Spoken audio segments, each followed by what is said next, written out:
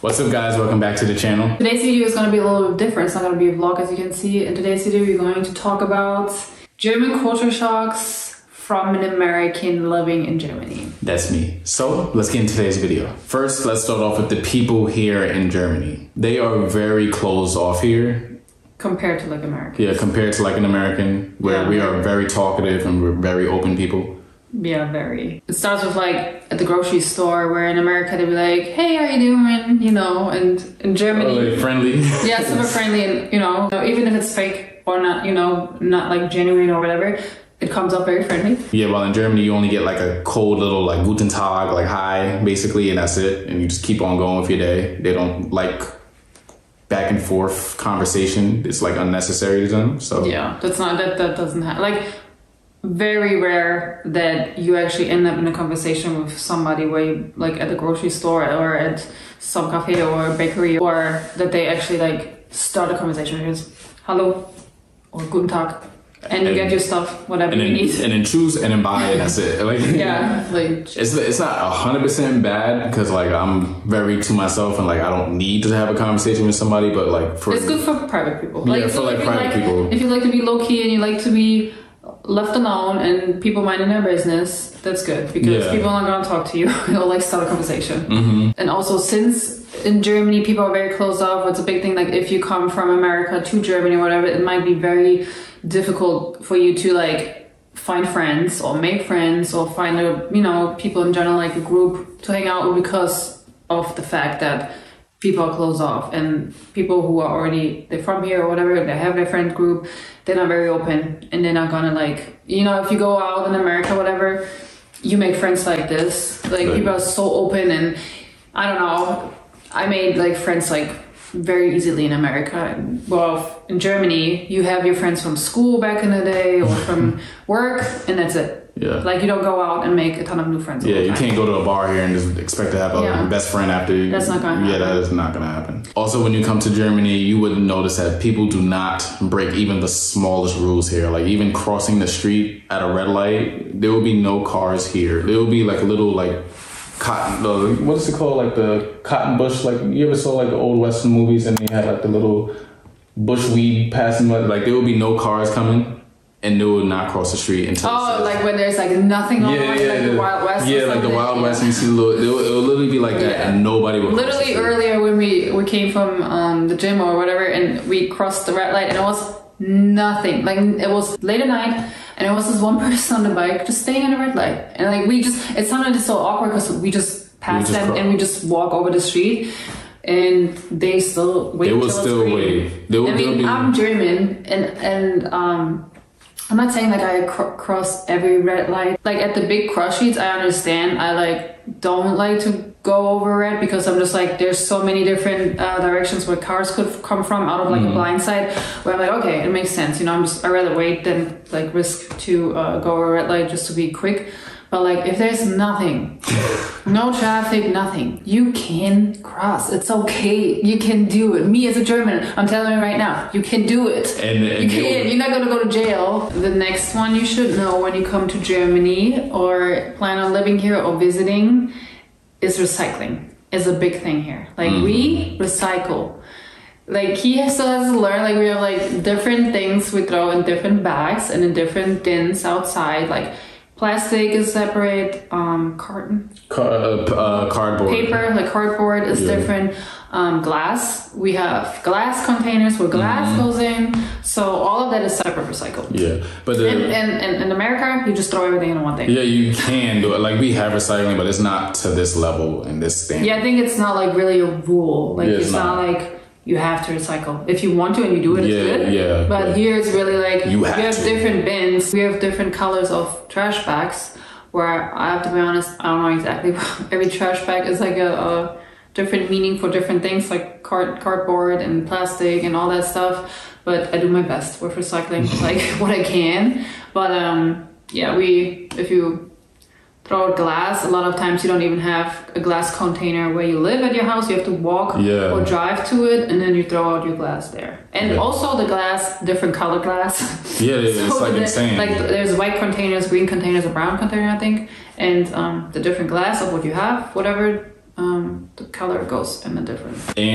But at least with like plastic bottles, you can take it to your grocery store and you can get a decent amount of money to change back, and you can like actually do groceries with the plastic bottles. It's like a win-win. So whenever you're about to go grocery shopping, you put your plastic bottles back into like the machine. You get a little coupon, and then when you check out at the checkout, they scan it, and it goes off of your price for what your groceries would be. Or if you decide, you can just get it and get the money from it. Next one is the cigarette smoking here in Germany/Europe. It's insane. When we came back from like New York now here to Germany, I didn't even realize how many people here smoke cigarettes. Like the cigarette smoke, it's everywhere.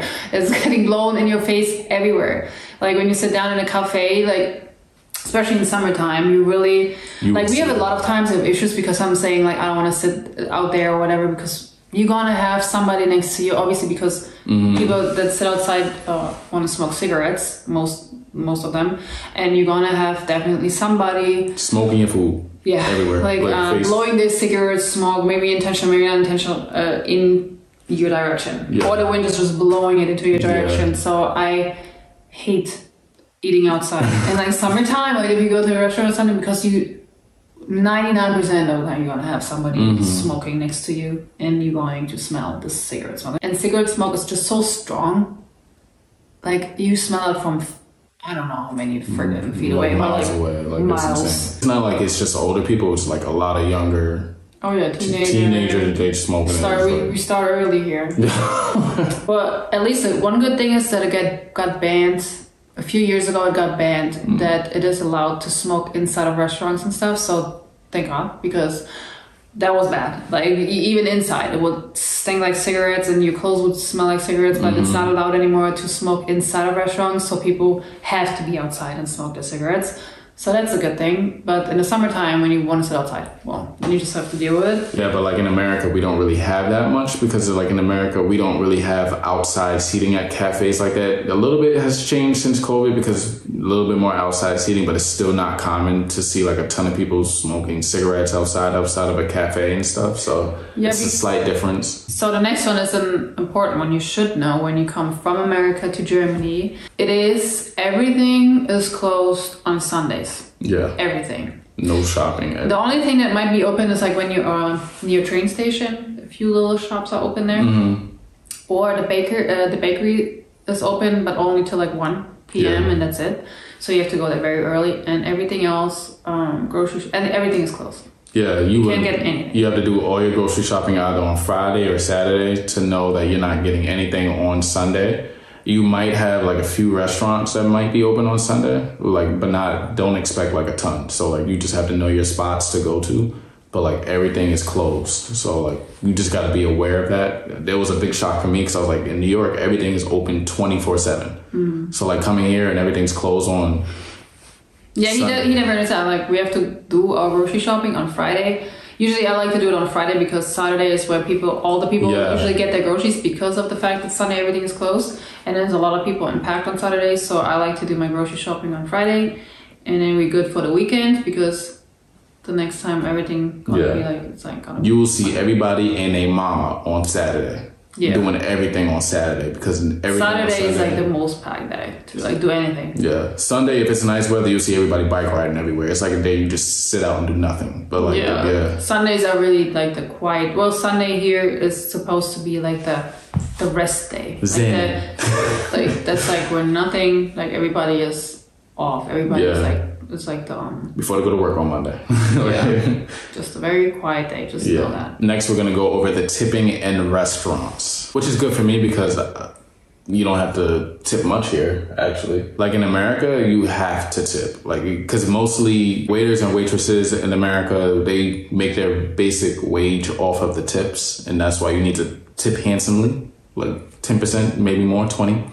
But I feel like nowadays, it's even like what I've seen so far and what I've heard is like the tipping amount in America is just going on. I saw a video where a lady wanted to do some service and whatever, and they expected a crazy tip such a crazy tip from her, and she didn't even get. She was like at a spa or something, and she didn't even get the service yet, so you don't even know if they do it good or not. And they expected already a tip from her. It was like an $80 something massage or whatever, and they expect a $20 tip. That's insane. If you go here to a spa or something, whatever, like you get a facial and you pay 80 euro. You pay 80 euro. Yeah, you don't tip. That's like they get paid. Like they get paid from their job. It's not. Of course, you can get like I don't know. You can get a tip if you think that person was great and amazing and they did such a good job. Of course, we would like give a a little underhand, whatever, like a little tip. But like they don't expect it, and it's just not. And it's also not bad if you don't do it. Like it's not. They don't take it personally here. It's just not a thing. So in restaurants, you can basically just tip €1, €2, €3. You don't have to tip like 10 to 15 bucks like you do in America. €3 already like good tip. Like a good tip here. Like the other day, I wanted to tip like $5. She's like, you don't have to do that. So I mean, it's really you don't have to. That's like a lot. Like $5, that would be like really? Thank you, sir. Like damn. So yeah, that's like definitely a big difference. Like, and it's crazy when you come from a culture that is such a big on tipping. I guess that's good for German people when Americans come to visit because they're always gonna get probably a good tip from the people. Yeah. But you don't have to. Another thing you should be aware of when you come visit Germany or plan on living here is people don't pack your groceries. You're going to be rushed to pack your groceries at the grocery store. You're not playing around. It goes like ding, ding, ding, ding. Like, and the thing is small. And when you're alone, you have to pack. Like nobody here packs your groceries. You have to pack your groceries by yourself. So the cashiers are so quick. So I get so annoyed with it. Sometimes I'm like, damn, like you got no time, and the line is long. And people the next customer is already behind you, and the lady is like scanning your stuff, and then you have to pay, and then you have to rush to your groceries, pack your groceries. The next person already, they have like 2 lines, and the usually like a thingy that separates. So you have not even packed your groceries yet, and then they switch that thingy where then the groceries from the next person behind you go to the other lane next to you. And then that customer is like, it's a rush. And everybody's just watching. It's like, and then you have to pack your groceries. So it's always good if you go with your partner.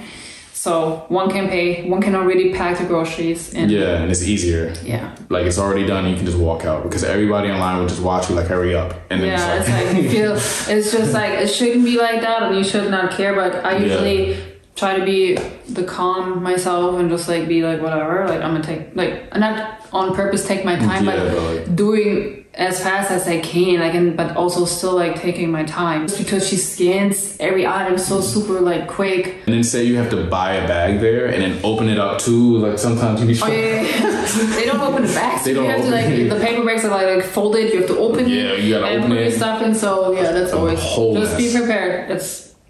You gonna see. And this also goes with like shopping and stuff in general. Like there's no taxes whatsoever. Like in America, we have like at least a $10 tax or eight extra charge on top of what you purchase. So say you purchase like a shirt at Zara or something and it's like $12. It's gonna be $12. You're not gonna expect like an extra $5 plus on top of it at the checkout. Which is like, that always confused me in America. Like I was every time. I would like in my head already calculate what I bought, whatever at the grocery store, and at the end it's a totally different amount. I'm like, that was like, wait a minute.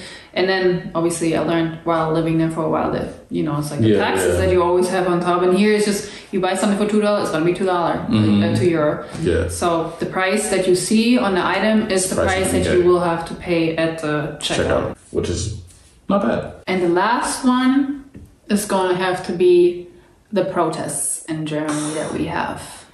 Mostly the train protests from, there's a specific company. You will have a lot of times trains and buses strike and not going. So at the moment, there's a lot of times, I don't know, I haven't been in Germany like for a while, so I don't know how often that actually happens, but recently it's been happening a lot. Like just recently, 2 days, like Thursday, Friday. No buses, no trains. So if you have to go to work and you don't have a car, that's going to be tough. You have to figure something out to get to work because there's no bus and no train. And that happens a lot. Yeah. Oh, like a ton. So like you really have to check the news before you step out. Yeah. They sometimes, obviously, one time we didn't know. We were staying at the station and a lady came by and was like, the bus not going today. And so we we didn't even know. And we had to walk all the way to the city, but at least it wasn't that far, but it was a little annoying. So be prepared. A lot of bus and Commute strikes. Alright guys, we hope this video got you some insights of Germany and what to expect and prepared you a little bit for whenever you plan on visiting or moving. We hope you enjoyed the video. Don't forget to like, comment, share, and subscribe. It really helps us push out these videos to more and more people and help inform them of our channel. And also leave a comment if you have ever been to Germany and if you have ever if you noticed anything else, like any big cultural difference that you noticed when you have been to Germany before. I would like to know. See you next week. See you next week, and thank you for watching. Bye. Bye.